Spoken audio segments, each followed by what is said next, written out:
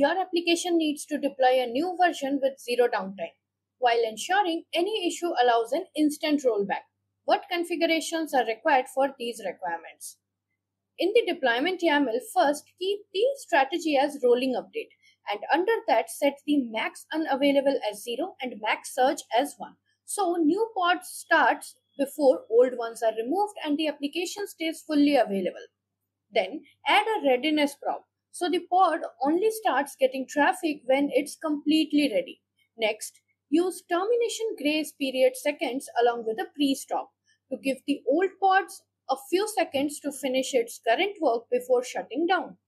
After that, add a pod disruption budget. So updates or maintenance don't stop too many pods at once.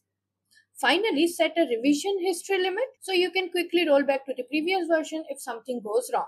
With these configurations, you can instantly roll back using a single command, and Kubernetes handles the rest.